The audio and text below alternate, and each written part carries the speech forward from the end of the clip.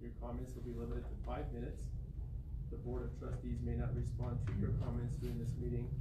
Rather, they may take your comments as suggestions and advisement, and your questions will be directed to the appropriate person or department for follow-up. Personal attacks against board members, administrative staff, or employees will not be recognized. So at this time, I would open up public comment if anybody has anything that may not be on tonight's agenda.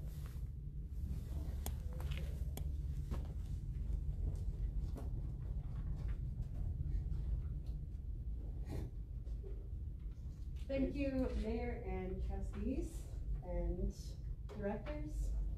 My name is Jessica Joy, and my residence is a very awesome car out there in the parking lot.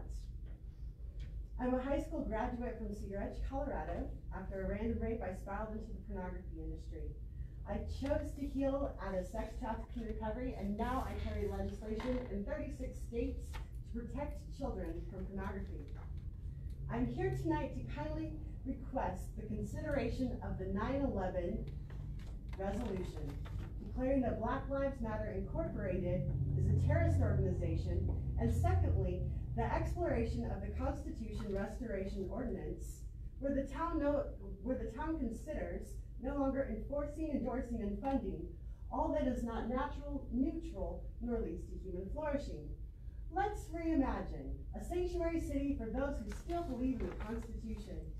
The FBI defines terrorism as the unlawful use of force and violence against persons or properties to intimidate or coerce a government, the civilian population, or a segment thereof, in furtherance of a political or social objectives.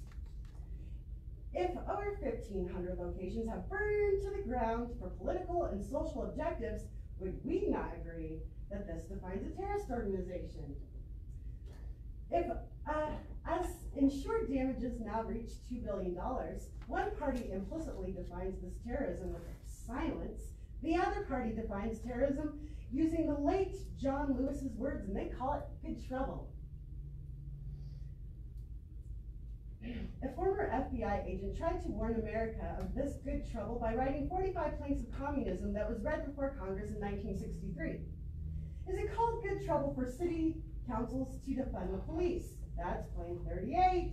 Is it called good trouble for city councils to allow the collapse of local businesses and take over big business? That's plank 37.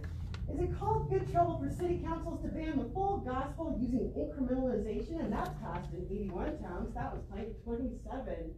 Is it called good trouble for city councils to endorse registered sex offenders, to host obscenity story hour in libraries and endorse obscenity parades, which is sexually based content?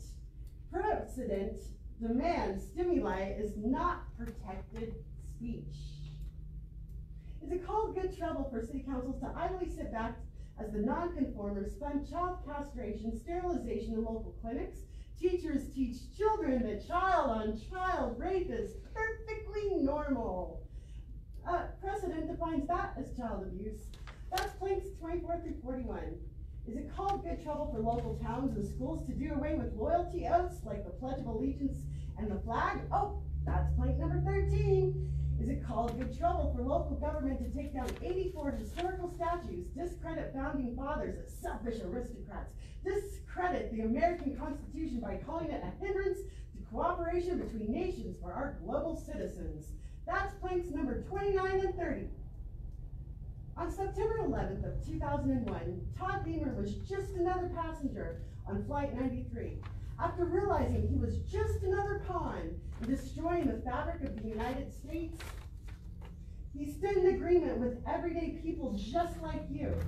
And without any red tape and understanding glances, his battle cry was, "Let's roll." Thank you.